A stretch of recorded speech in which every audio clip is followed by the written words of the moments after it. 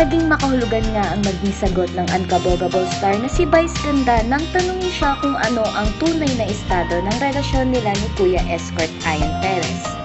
Sagot ni Vice, happy naman ang mga buhay namin ni Ion. That's the real score. Ion and I are both happy, sabi ni Vice sa kanyang book launching nitong June 6.